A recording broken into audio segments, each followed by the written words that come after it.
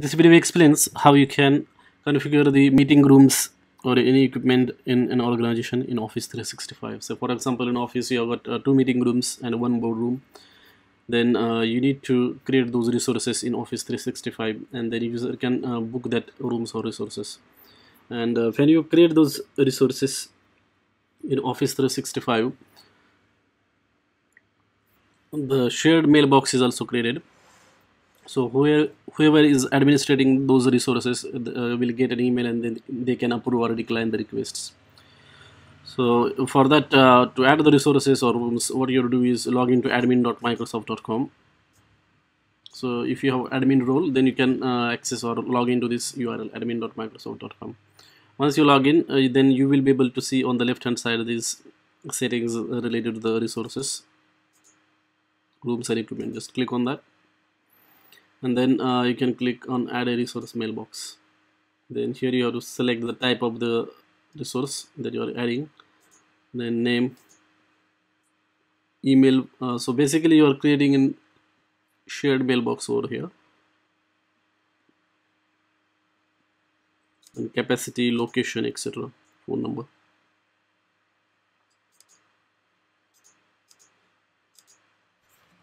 XYZ. Room 1, capacity 11, 12, location you can put there.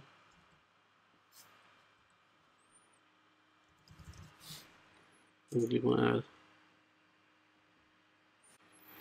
And once that is created, room mailbox is ready to use. You can see here. Next for this room is scheduling options. So you can limit when users can schedule the room and add delegates who can accept the meeting requests. Then you can also edit details, get started using rooms in Outlook.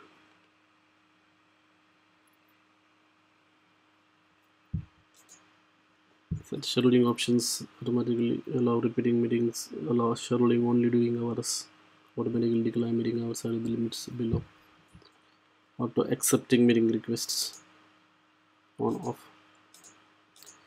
So you can set this setting so that users, you will not be able to like book the meeting room right away. That has to be approved by administrator. Once the room is created, what you can do is you can add the delegates so that they can approve or reject that meeting request. So if you click here, you can see there is a delegate section there, so which you can edit. So what it means is that I have added this Priya Salunke here. That means Priya is gonna approve or reject the meeting requests. So if you, for example, one employee books that room, then request will be sent to Priya to approve that room is booked. So once the room is added, then users can go to the Outlook and then book the room. For example, over there in this Outlook, you can see here. Normally, this is how your mailbox will look like. But if you want to book the meeting room, then you have to click on calendar here. At the bottom, you can see left bottom side. And once you're in the calendar, then you should be able to book the rooms. Say, for example, on Monday, I want to book a room. Click on new event. And over there, search for a room or location.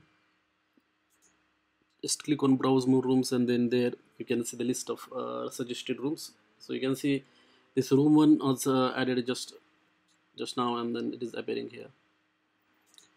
So I just added that one.